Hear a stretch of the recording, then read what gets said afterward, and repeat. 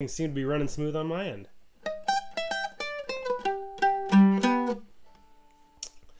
Alright, I'm even gonna try one more thing, and then I will actually get to playing some music. I'm just gonna get back where I should be on the quality front. Okay, so, sorry once again for the 5-minute technology problems at the beginning, but hopefully by next week I'll have it all figured out. I actually won't be here next week, so hopefully by the next time I do one of these, it'll be figured out. Okay, so, yes, first tune I played there. I'll play it again just in case it was buffering for people and now they want to actually hear the tune. This is a tune called Mississippi Palisades by Chirps Smith, who's a great old-time fiddle player. And he very kindly let me record this on my solo mandolin old-time album, which you can find over at MandoLessons.com. So it's in the key of G. Sounds like this.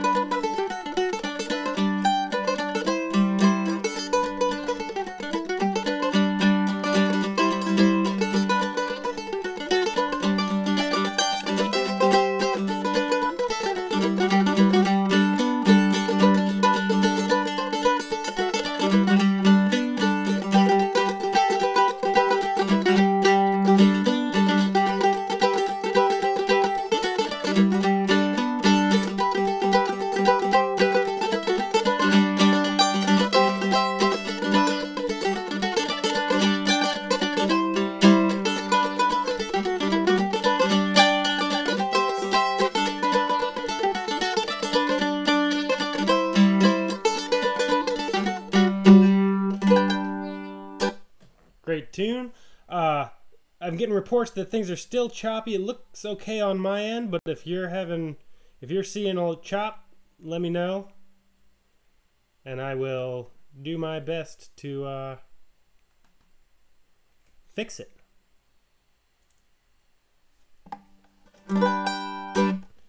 Cool. Seems like it's working for James.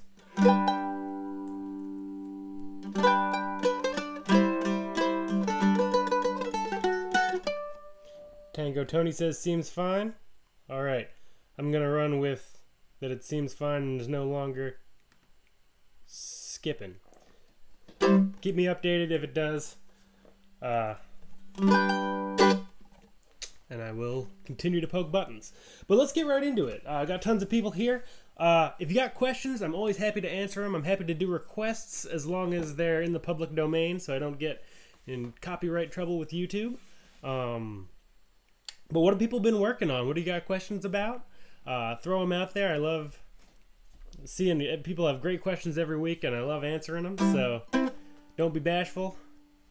Throw them out there, and I'll get to them. Can be mandolin related, music related, you name it.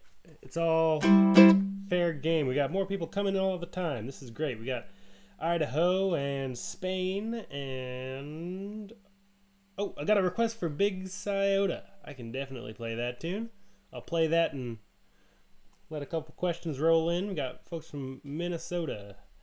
Alright, Big Scioto. Great tune, old-time tune that also gets played in bluegrass circles. Also in the key of G. It's on my website if you want to learn it. No, that's not it. That's a Quebec tune that, there it is.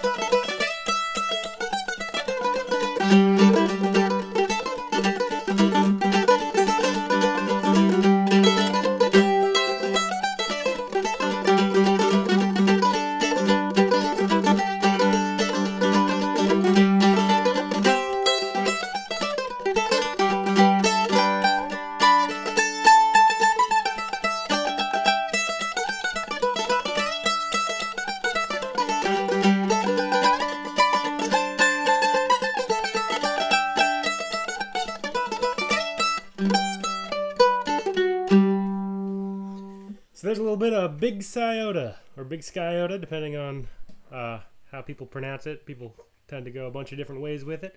But, great tune, and a couple questions rolling in. That's great. And we got folks from Idaho and Iowa and Kansas and the Czech Republic. Very cool. Oregon. Lawrence says, tell us about the armrest. He's talking about this little contraption down here. It's just attached with like a little clamp. He says, does it hurt the finish? So this is kind of just a comfort thing for me. I got in the habit when I had a mandolin that had really kind of sharp binding, and it was more comfortable for me to put my arm on something. Also, just have gotten used to kind of where it puts my hand over the strings. They're not a necessity by any means, but I like them. Just totally personal preference, though. Does it hurt the finish? I think somebody even said, Picker's Quest said, depends on the finish. Yes. If you have like a newer mandolin that is maybe a varnish finish that hasn't had time to fully cure, it can ding up the finish a little bit and like mess with the finish a little. Also, what I've found over the years is I'm not one for like really keeping my instruments super pristine. I play them hard and I take good care of them, but you know, they get scratched up and dinged up and stuff, and often you will get some little scratches around here. It does have some cork on the top and bottom, so you're not like really digging into the finish. But sometimes when you're like tightening up these screws to really get the armrest clamped down, you might scratch the instrument a little bit, but nothing major really. Recovering Bassists has another great question. I can't seem to clear the playing with a pick hurdle. Never have played with a pick before, trying mandolin and dulcimer. I'm making progress, but can't get to where I'm not thinking about it. I think the answer you might expect from me, and sort of is the answer, is just like, you know, keep up the good work. If you're a bassist not playing with a pick for a long time, you know, anytime I try to play with a bow or try to play something with just my bare fingers, it feels very unnatural, and I'm always thinking about it. And you're clearly in the same boat, just kind of in the opposite direction. Just you got to put in the time. You know, it's like if you're in the habit of wearing a hat or like a wristwatch, and you take it off, it's going to feel unnatural. Or if you don't wear a wristwatch and you put one on, it's going to feel unnatural. But eventually, you won't even notice that it's there or not there. And just keep at it. The more time you can spend with a pick in your hands. Sometimes what I do, and this isn't about like getting comfortable with the pick, but I just find myself with picks in my pocket. I just often like will have a pick in my hands, even if I don't have an instrument on me, and you know, you can just kind of like hold it and play around with it. It probably builds up a little bit of like finger dexterity to really get, you know, like, so you're comfortable. I still drop picks all the time. I just dropped one, but I got a bunch more sitting on my table here. You know, maybe if holding a pick is uncomfortable to you, maybe just like keep a couple in your pocket and just play with them. It'll get you used to just like having that little piece of plastic in your hands. Could help. I haven't really thought about that until just now, but could be worth a shot. Lewis says, working on the lilting banshee, the timing worked better for me after going through the faster play along and adding the triplets. Yeah, that can happen sometimes. So the lilting banshee is a jig that I just put out on MandoLessons.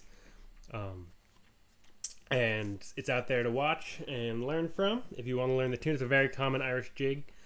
And yeah, sometimes especially if you're used to hearing, well, I guess maybe even if you're used to or not used to hearing something like up to speed and fast in sort of the normal way can sort of get the sound of the tune into your head. And it's harder to learn at that speed, but you can sort of get the form into your head, the general shape of the melody, and then to get specific notes that are giving you trouble, you can go down to a slower speed. So Lewis is saying that he was having a hard time until he went to the fast play along version and tried that, and like heard all the triplets and stuff. That's very common, I think, and it's good. You know, it means your ear is really naturalizing to hearing tunes at sort of what you would maybe normally hear them played, at the speed you'd normally hear them played. So that's good. Keep up the good work. Steven says, I have trouble with picks, never know what type is best, soft, hard, large, small, things like that. Maybe what I can do here, I've got a thing full of various picks here, and I know what I like on this mandolin. I think it really depends on whatever... Oops, dropping them all over the place. You know, whatever you like the sound and feel of best is probably the way to go. But I've got 5 picks here in my hand, and I'll just take one out because it's kind of similar. Various thicknesses. Maybe I'll go from thinnest to heaviest and see if you can hear a sound difference. Might not come through, but it might. So starting out, I never used this pick on a mandolin. Some people do. It's just an orange Dunlop 0.6 millimeter pick. I use this on tenor guitar because I do a lot of kind of full strumming, and I don't do a whole lot of single note picking. I guess I do a little bit, but it works better for me on tenor guitar. But on a mandolin, it sounds like this.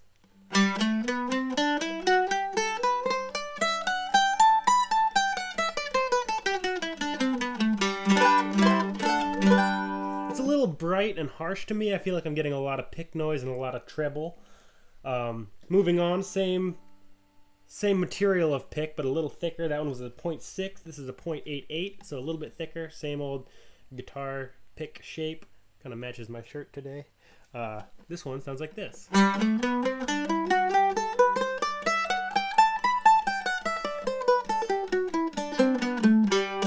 That's a little more balanced to me, not quite as shrill. I don't know if this is coming through, but I hope so. It's a little muddy sounding, and I think that comes down to the pick material for this mandolin.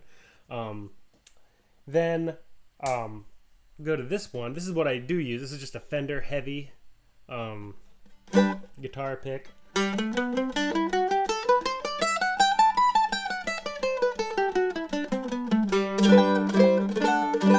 that kind of has the balance that I like. It's you know, it's not super thin, so it's a little warmer sounding, but it's also, I think it's the pick is like a little more slippery and maybe a little harder. Or this one the green one kind of has a matte finish.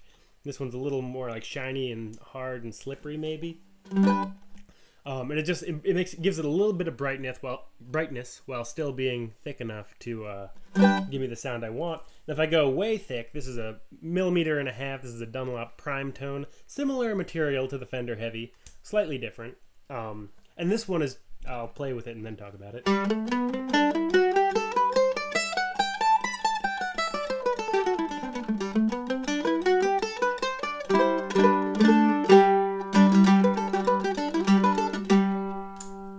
Back to the Fender Heavy, back to the green, and back to the orange.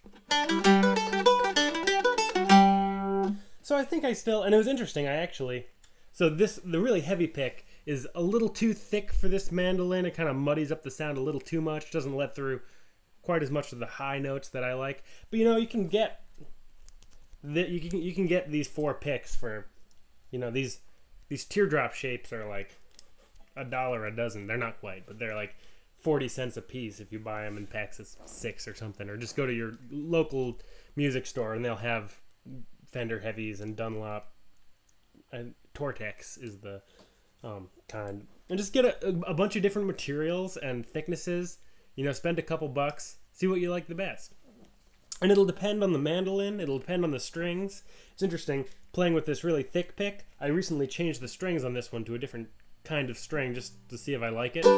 And I actually like this pick and these strings pretty well. I think I still prefer the Fender Heavy, but maybe I'll mess around a little more and see if I can really find something I like. And I think that's a great way, you know, to not spend a whole lot of money and get potentially a very different sound out of your instrument. You know, if I do the orange and the thin orange and the really thick triangle brown, they're going to sound very different.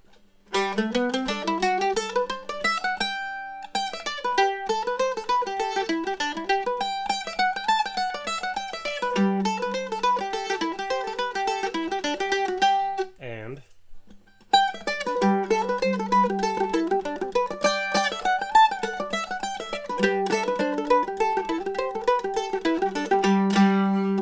So that's kind of a long-winded little talk about picks there, but I hope you could hear some of those differences. You know, I think it really is playing style and instrument and string choice and setup. All of that stuff kind of affects the sound and the playability and what pick is going to sound good on the instrument. So do yourself a favor, spend $5 on a handful, on a dozen cheap picks. You don't need to get super expensive. A lot of bluegrassers like thicker, big triangles, and that's what I use on my Ellis, which is maybe, yeah, it's right over there. But on a lighter built instrument like this old Gibson, I like a thinner pick. Catch up with the chat here, because I've been yapping forever, and who knows what you all have been saying.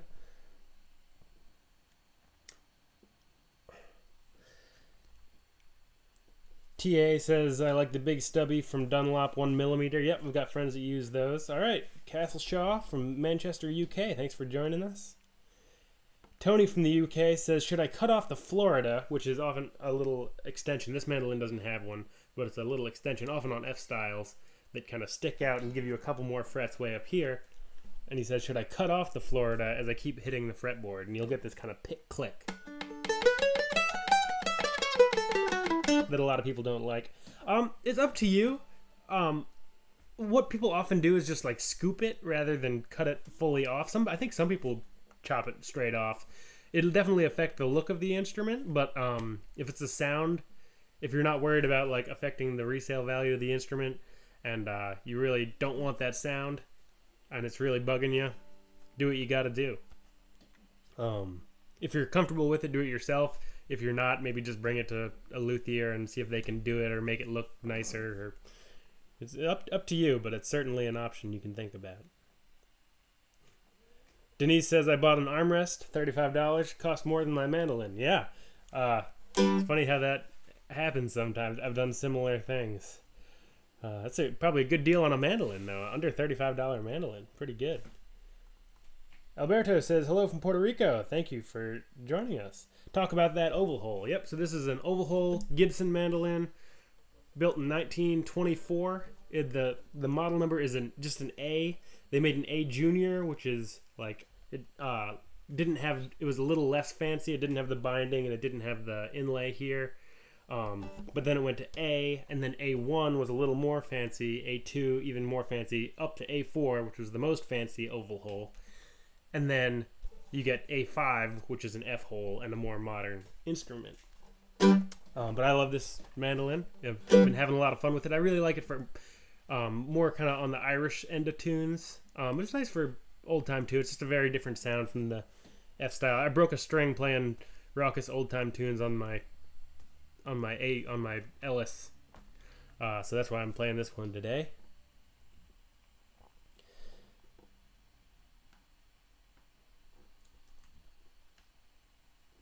All right, let's see. Sheldon says he uses Tortex picks. Yep, I've seen those. I think I've used them in the past. Yeah, you know, try it. Go to a music store and try a bunch and leave with whatever you like the best of. Pelican 3 says, can you play the 1-4-5 chord in a G chord position? I don't entirely... Oh, G closed chord position. Yeah, so you're going to use... like this G chop. I'll give you a couple options. You can do this G chop shape, and I have, if you want to learn these shapes, they're in the technique and fundamental section of my website. Probably left, I don't know what they could be under. I forget what heading they're under, but it's the chop chord lesson. You get this G chop, move it over to C chop, same shape in your left hand, just on the G, D, and A strings instead of all four. Just like you go from a G to a C, you're going to go G chop, move over to C chop. And then you can move that C chop chord up to a D chop shape. So it looks like this. 1, then 4, and then 5, and then 1. And it's nice because my left hand can stay in that sort of shape. I'm not going G, 1, 4, you know, there's a lot of movement when I do that, but if it's this chop shape, once you get it, G, C, D, and G, all kind of the same shape in my left hand, which makes that a little easier. You could also do this shape, which is a bar chord shape, which you can find in the lesson Learn Every Major and Minor Chord. You'll learn this shape, and you have G, C, D, G, or 1, 4, 5, 1, and that's the same thing. Left hand staying in that nice kind of bar shape position makes things easy. Tango Tony says, I like those orange Tortex that you have there. 60 millimeter? Yep. Or it's 0.6 millimeter, but I think that's probably what you meant. Yeah, I like these a lot. It's an interesting sound. A little bright, and I could maybe get into it if I spent some time with the pick. You know, it's very bright and kind of jangly, but it's a nice sound. It could maybe work nicely for some Irish tunes. I use these orange picks on tenor banjo as well. I use them on tenor guitar and tenor banjo. Maybe mandolin would be nice. It's definitely, it might cut through a little better just because it's kind of more treble heavy. Matthew says, getting my confidence up in bluegrass jams, but still struggling with the lead in when it's my turn to lead a song. Any suggestions? What's the standard technique? There's a bunch of different things people do. What you could try is, you know, just playing you can think of like the last line of the song. So if you're doing 9 Pound Hammer, the song goes, 9 Pound Hammer is a little too heavy for my side, for my side. Roll on, buddy, won't you roll so slow? How can I roll when the wheels won't go? So you could start your solo, or sorry, you were talking about lead into the song. You could start with that last little phrase, ah da da dum, yabba da bum bum. Take that into the melody.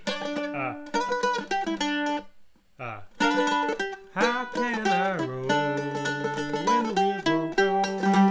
And you take that to the melody, so you say, hey, let's all play 9 Pound Hammer, key of G, and go 1, 2, 3. Here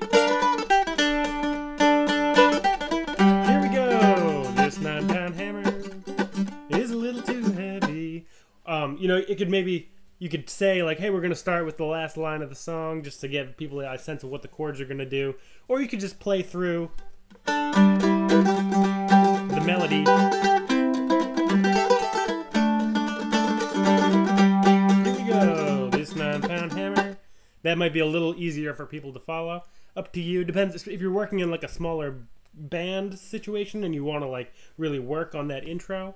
You can sort of make it a little more complicated. But if you're in like a community, that kind of social jamming situation, trying to keep it simple, just play a little bit of the melody and then start singing. And if you're confident and you know, you like play a little bit of that melody and then start singing loud, even if people didn't quite catch what was going on, they'll hear you sing and like everybody will get on the same track and it'll work out. But there's a bunch of different ways people do that. So listen to your favorite albums, see what they do, and see if you can recreate that. All right, Andrew says, happy 25th live stream. Cool. Not enough coverage to watch today, but I'll look forward to watching when I get home. Thanks for the super chat donation, Andrew. Appreciate it. And thanks for the anniversary shout out. I didn't even thought about it. 250 live streams. Yeah, or I guess this is the 25th hour of live streams. You could think about it that way. That starts to add up, I guess. Thank you so much for all your support, Andrew. You're a very consistent force, and I love seeing you here every week, and your donations are always greatly appreciated. All your support over the years has been great. Thank you. Cool. Carl enjoyed the pick demo. Glad that came through a little bit. Cool. People are saying they can really hear the difference in the picks. Glad to hear it. Didn't know how that was going to come through the computer here. Key of E38 says, you've mentioned how playing from chord shapes is often used in a bluegrass approach. Can you speak more as to how to become more proficient in playing licks out of chord shapes?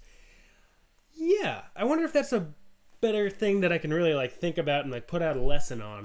And I'm gonna be a little scattered talking about it, but maybe I'll talk about it a little bit here, and then also maybe try to put a lesson together, because that'd be a great topic. So if you have like these G, C, D chop shapes, and you're doing 9-pound hammer,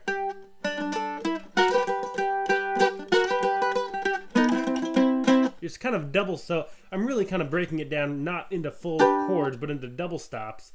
So one thing you can think about is with this G chop chord, you've really got, you can think of it as this is a chord, but what you really have is, it's like 6 different chords. You have the full 4-string chop, you've got the high 3 strings, D, A, and E strings, you got the low 3, G, D, and A. So you have all 4, high 3, low 3, high 2, middle 2, low 2. So I think that's 6 overall. 4, 2 sets of 3, 3 sets of 2. Yeah, 6.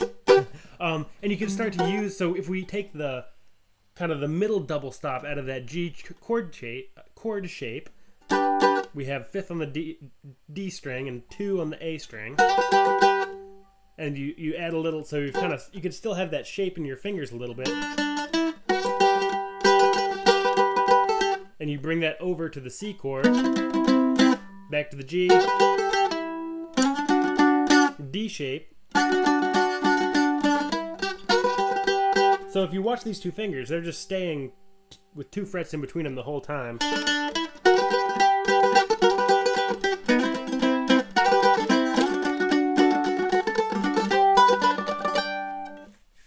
And then you could end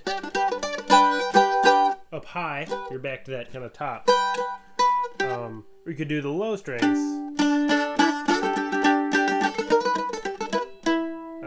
Well, that's not the best example, but that's one example. Is think about some double stops, smaller chunks of chords. Find your melody note in there, and kind of weave a little double stop solo around, and try to keep your hand in one shape, like in that sort of fundamental G chop shape.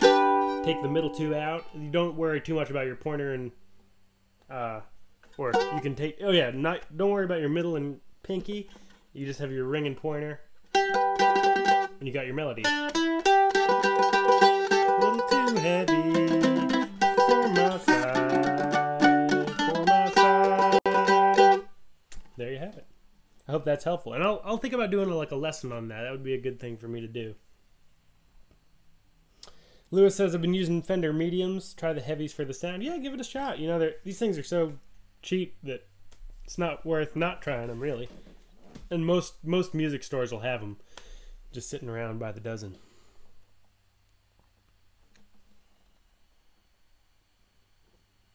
Cool. My piano really needs to be tuned. Great screen name says, I think my grandmother played a mandolin like this one. My cousins have it. That's very cool. Nice to have music in the family. Recovering bassist says, can I play a song in a minor key? Yeah, sure. I'll catch up with the chat and think about it and get back to you. Michael says, last week you provided a site for learning the banjo. That's an awesome site. Yeah, that guy is great. Clawhammer.net. Josh Turknet. Already playing some rolls. Great. Yeah, he's doing some 3-finger stuff that I really want to get into, but my summer's so busy that I can't add learning a new thing into it. But this fall I'm going to get some 3-finger stuff down. Do you have a lesson on kickoffs? No, that's another. I'm going to start writing these down. Excuse me while I tap on my computer and take some notes.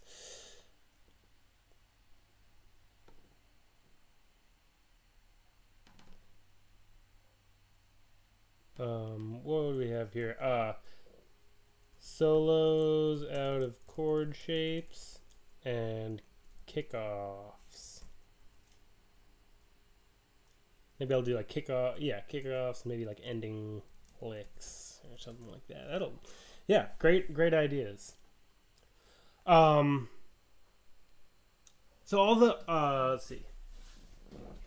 Strummin210 says, what's the brand of the armrest? This is made by Doug Edwards. It's called a McClung. If you go to About on my website, there's a list of all my stuff.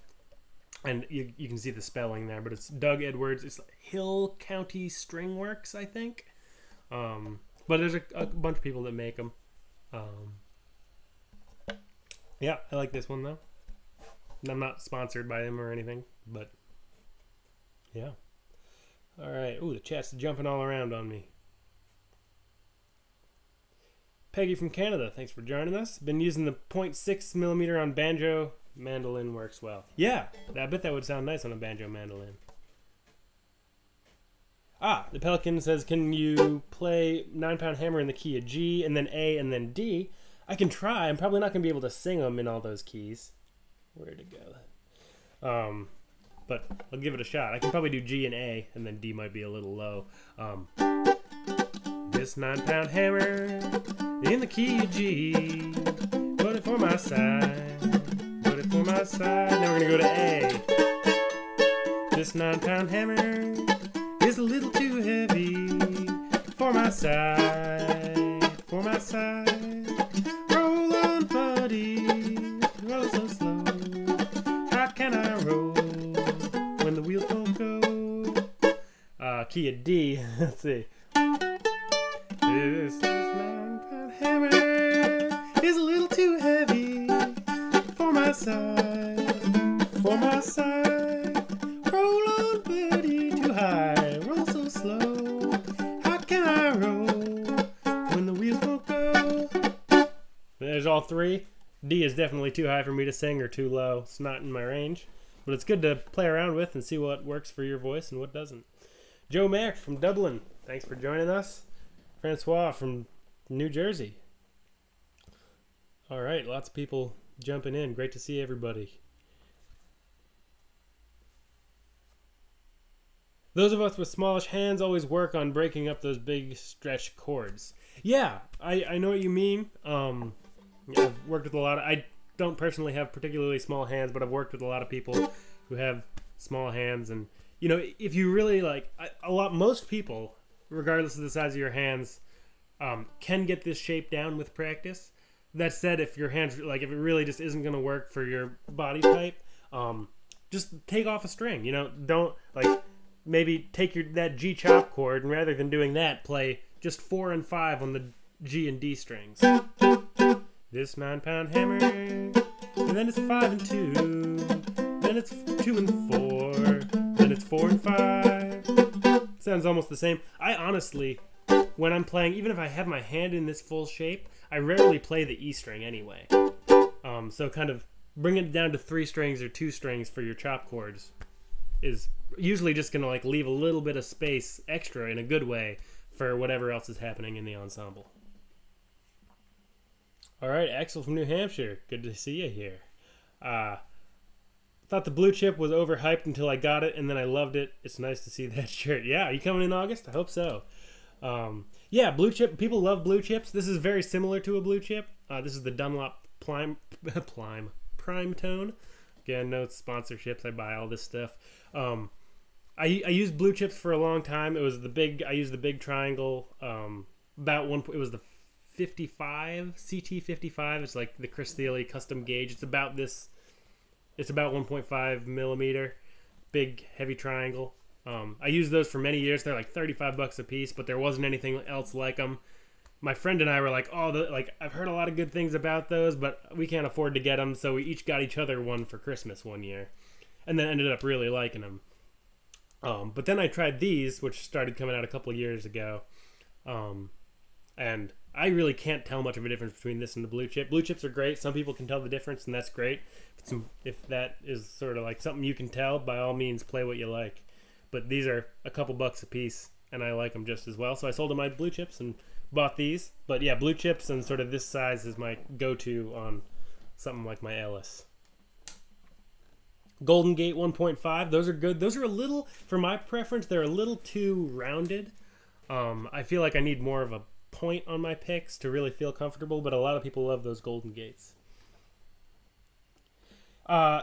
Somebody says, will you describe the equipment you use to record your lessons? Yeah, I can go through a quick thing, but also if you go to the About page on my website, I have it all listed there. I use a Panasonic like mirrorless DSLR style camera. It's the G85 with a lens. It's a 12 to 35 2.8 lens. And that's actually what I'm doing these live streams with too. I have a cable that goes into my computer so I can use my nice camera to do these live streams and make them try to sound and look as good as possible. Most of my lessons that I have on my website are recorded with a Zoom H1, which is just a little pocket recorder. That all goes into my computer. I use Final Cut Pro or iMovie on my Mac to put it all together, do a little bit of editing. Not much, though, really. I pretty much just hit record, do it, and send it up. For the play-along tracks, I've got these mics here. I'm always messing around with stuff, but these are Audio-Technica 4041s. Sorry if I grabbed onto that mic and made anything sound too loud. I've been using those for the play-along tracks in the last little bit of time. I'll probably use these. I've got one down here for these live streams and one up here so you can get my voice and my mandolin as close as possible. I'll probably start using these mics when I make lessons as well. I think they sound a little bit better than that Zoom and a little more versatile. Other than that, I have like a white sheet in the background. I've got these lights, so everything is bright enough. Light is a huge part of things. Yeah, and it's it's not a super inexpensive. It's like I probably have, not including my computer, like $1,000, $1,500 worth of like recording gear, which is kind of feels like a lot sometimes, but considering what it can do, it's like way more than I'll ever need, and it's stuff that would have cost like 50 grand like 10 years ago for the same sort of quality. So I feel lucky to be in this this era where that kind of quality recording stuff is available to the average person. And I use it a lot, I make tons of videos, so over the years, $1,500, if you break it down into the day, it's cents every day probably. Okay, I'm gonna keep up with the chat here. Turnarounds, yeah, I want to make a lesson on that. Oh yeah, the jam every week. If people can remind me, I can't remember, but I think last week I said let's do something next week. I think I might have said Waterbound. Was it Waterbound? Probably somebody can remind me what I said last week that we were going to jam on. We're getting towards the end, so maybe we should do that. I'll speed through the chat here though and see if I can catch up. All right, Key of E38, thank you so much for the super chat donation. Really appreciate it. Helps. Oh, and Recovering Bassist also. Super chat donations coming through left and right. Really appreciate it. Helps me keep putting out things like this and running the website and all that sort of stuff. So appreciate the support. Recovering Bassist says, any tips on being tasty with fills while playing with others, especially if someone is singing? Yeah, a couple like kind of broad tips is try not to play over top of the vocals, or if you do, have it be minimal enough that it doesn't. Your vocals always need to be like number one. Like if you can't hear what the singer's singing, like there's something wrong in the mix. So if you get too fancy with your fills over top of the singer, you're gonna kind of overpower them. So like learning the song itself, know when those pauses in the vocals are gonna come, so you can really just add a little. And I would say, play along with a lot of recordings. That's really gonna give you. People have a really good sense automatically of like what they're going for and like what sounds right and what doesn't. So play along with some recordings when it's just you. Great way to practice. And just try to add fills every time. In like a real musical situation, you don't want to be the one like filling every single hole with fills, but as a practice, just like put on a recording and just try fills, and it's a great way to like actually do play over the person and see and notice like, oh, that doesn't work when I play that there. Play too much when you're practicing with recordings, so that when it comes time to like do a performance or play with other real people, the right amount of like fancy stuff to put in, but not also step on whatever else anyone else might be doing. Hope that's helpful. Yeah, Sheldon says learn new songs. That's a good one. Recovering Bassist says I like 1.4 and 1.5 millimeter picks. Yep, me too. The Old Maid with major and minor variations. I can't remember that tune off the top of my head. I might follow it and in sessions, but I can't think of it right now. See, is Old Kentucky Waltz copyrighted? Good question. I also don't know that one off the top of my head, so I can't do it anyway. Recovering Bassist says I kind of learned the Kentucky Waltz. Cool. Yeah, I know there's a lot of there's Tennessee Waltz, Kentucky Waltz. Maybe Old Kentucky Waltz is different from Kentucky Waltz. I don't know. What's considered the best pickups for mandolin? That's a great question for the Mandolin Cafe.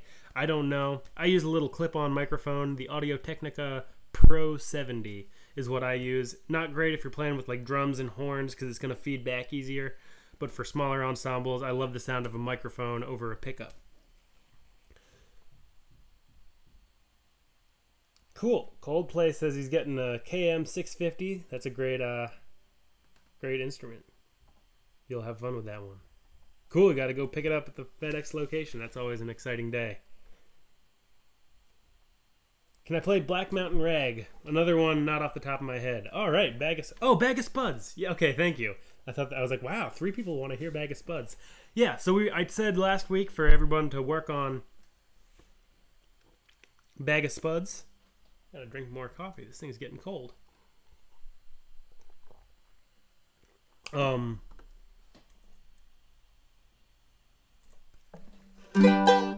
Yeah, so let's play a little bit of Bag of Spuds. It's in the key of D. If you don't know it, no problem. Try to pick some of it up. Yeah, if you want to work on it after this live session's over, you can find it on my website. Great Irish reel. Single reel, I believe.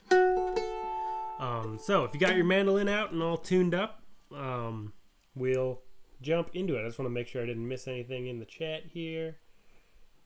I think I got it all. Cool, yeah, so let's play a little bit of Bag of Spuds. Key of D, Irish tune. I'll start out slow and then we'll pick it up a little bit after a while. 1, 2, 3, 4.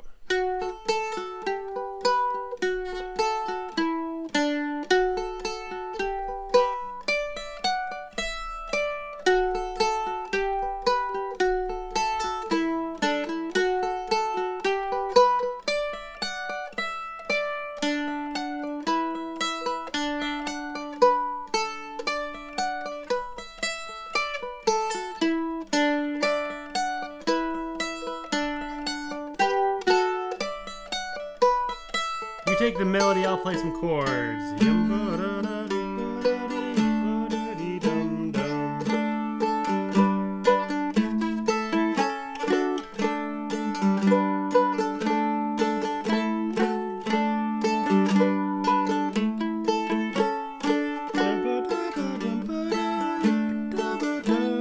is the B part. Second B.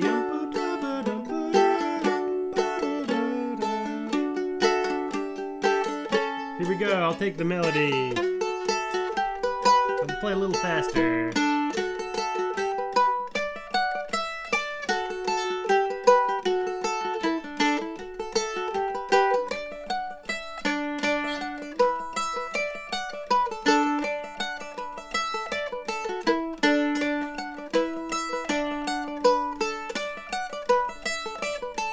Go for it.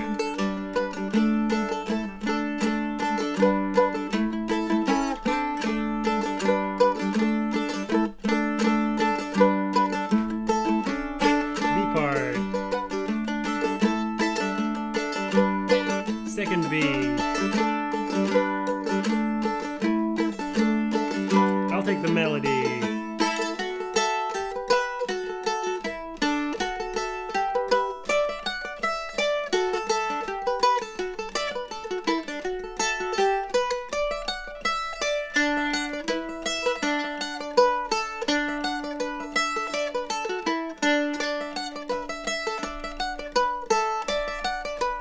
You take the melody.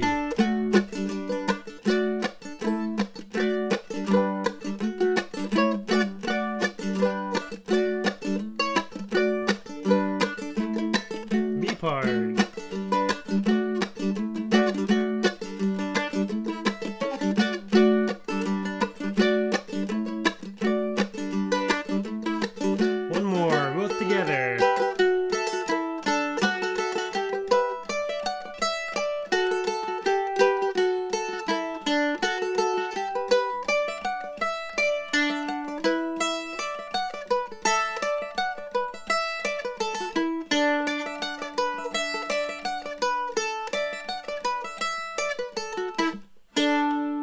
Cool. I kind of kept getting faster there. I hope it didn't blow anybody out of the water. But if you want to do that again and it was a little too fast, you can always go get to that spot in the video, use the little gear down in the corner and put it on 75 or 50% speed. Oh, cool. Francois says Red Wing or Union made major and minor variations.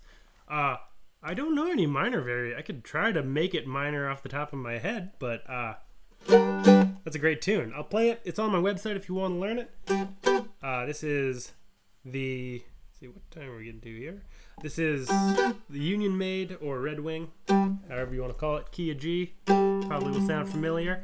And I'll do some major variation. I'll play it once through pretty straight, and then I'll mess with it a little bit, and then I'll try playing it in minor. That'd be an interesting... That's sometimes a fun kind of... Can be a little goofy sometimes, but goofy's just fine in music. Music's supposed to be meant to be fun.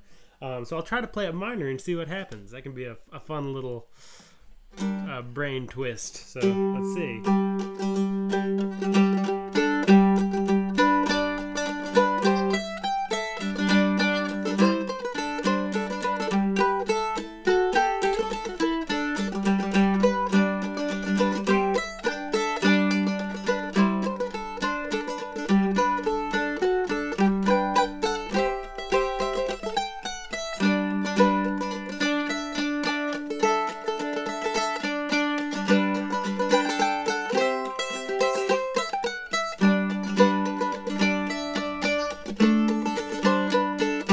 Variation.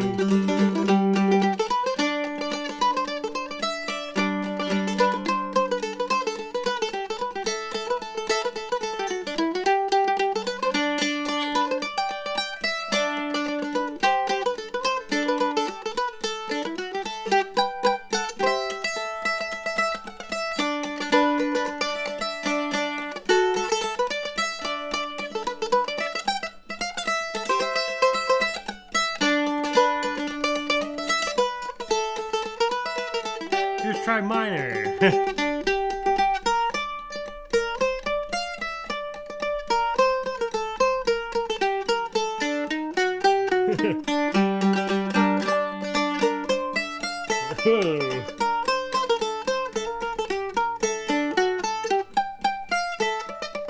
Let's see.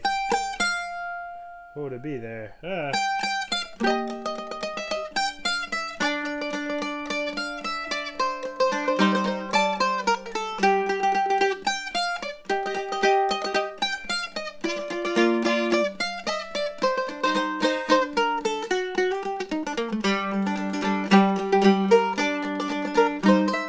That's hard.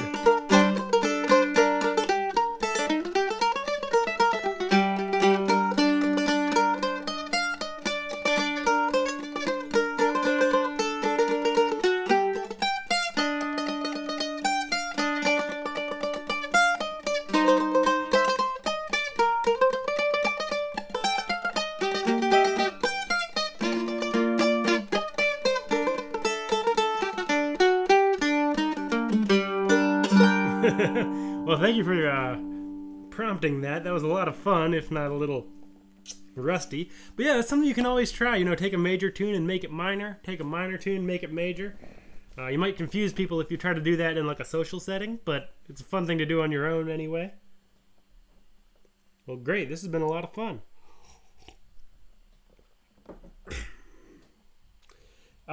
Do I know Maiden's Prayer? I used to know that tune, and I've totally lost. It's one of the first tunes that I learned. I found like random mandolin tablature for it somewhere. However long it was now, like 18 years ago, and learned that one, but I don't know it anymore. I should get it back into my fingers. Cool. Well, maybe I'll play one more tune, and if any last-minute questions come through, I'll see if I can answer them. But thank you all so much for joining for another office hours. Sorry once again for the technical difficulties at the beginning. Try to get that sorted out for next time. Don't know exactly when the next one is. I'm out of town. I got to go to a wedding next week. And then the week after that is going to be, I'm teaching at a fiddle camp. Axel, if you're still here, I hope to see you there. And then after that, I don't know. August gets crazy, but I'll let you know when the next one's going to happen. So stay tuned. Subscribe if you're not already. And see you next time. I'll play. We still got a couple minutes. So I'll play another tune. Got into my outro spiel and forgot to play another tune. Oh, and I got to request a tune for everybody to work on for next week. Let's do Waterbound, since I thought that's what we were doing this week. Let's do it next week. Great tune. It's an old-time tune in the key of A. I'll play it as my little outro so you can get a sense of what it sounds like. And yeah, it's on my website if you need to learn it. If you already know it, try to fancy it up or work on speed a little bit or double stops. If you don't know it, try getting the melody down. Just push yourself whatever level you're at with this tune. Just see if you can take it to another level before the next time we do this. And hope somebody remembers, because it's going to be a couple weeks and I'm probably not going to remember what next week's tune is going to be. Okay, well, Waterbound. Let's see. Here it is.